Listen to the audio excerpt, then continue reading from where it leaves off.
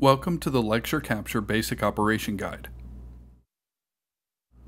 The workstation is typically located near the front of the room. There is a fixed webcam attached to the workstation monitor. You can use the monitor stand to adjust the position of the webcam. Hold Ctrl-Alt-Delete to log into the workstation with your UNCG username and password.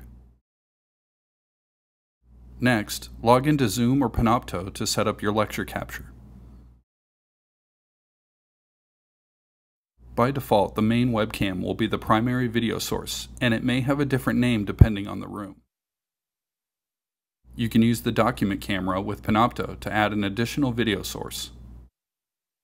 Hold down the power button to turn on the device. In Panopto, under Secondary Sources, select the in-room document camera name. You will see a small window for the webcam and a larger window for the document camera. When you are finished recording the lecture, be sure to log out of the workstation. Your recordings will be available in Zoom or Panopto after processing is finished. If you have any questions, please contact SIXTech at uncg.edu.